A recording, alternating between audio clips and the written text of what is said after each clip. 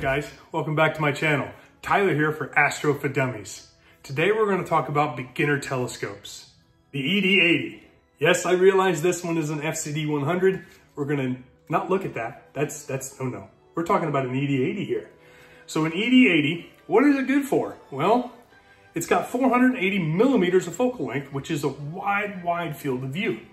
You can get Andromeda's galaxy within the whole field of view of this, and then some. That's crazy. This is a great entry-level scope for visual or astrophotography. And the other thing is, it's tiny. This thing is super tiny. It's like a newborn infant. You just want to caress and cuddle.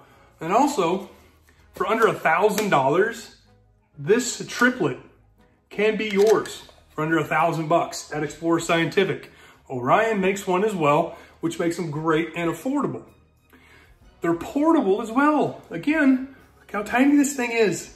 It's tiny. It's a little bigger than my face, but that's okay. But it's tiny. It'll fit on most smaller entry-level mounts. Guiding, you do not have to worry about much with this particular scope because with the wide field of view, it's going to be okay.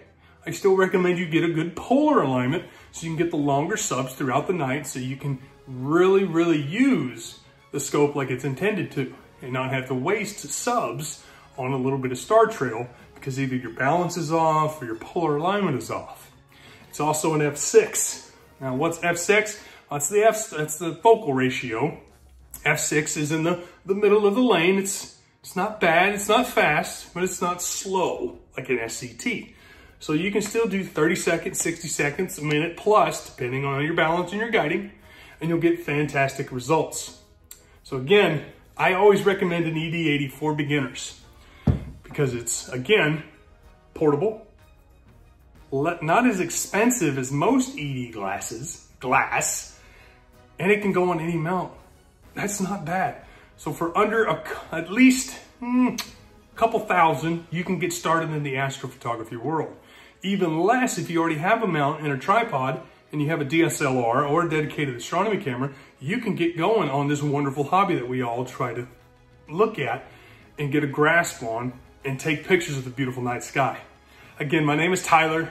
This channel is called Astro for Dummies. Hope you guys have clear skies and keep looking up.